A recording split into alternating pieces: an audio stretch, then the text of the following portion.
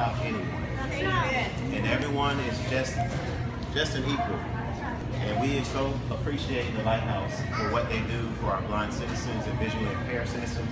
And it was an honor to be here today to accept the challenge, all for the sake of putting the Lighthouse in the front seat and letting us know, letting our communities know that we support you. So thank you. We greatly appreciate Publix for doing this for us. I'm all out of breath because I was racing. I'm pretty sure he was going to beat me. I was pretty sure too. We really do appreciate Publix and our great partnership with Publix. And they give people an opportunity, and we really appreciate that. Because, as Patrick said, it's not about disability, it's about ability. And we just want people to understand with the right skills, the right training, the right technology, blind people can do anything. That's right. So, I used some of those skills today, and Patrick didn't have them. So, he might have had all that experience, but I didn't do too bad, but we can't sell any of the groceries. no.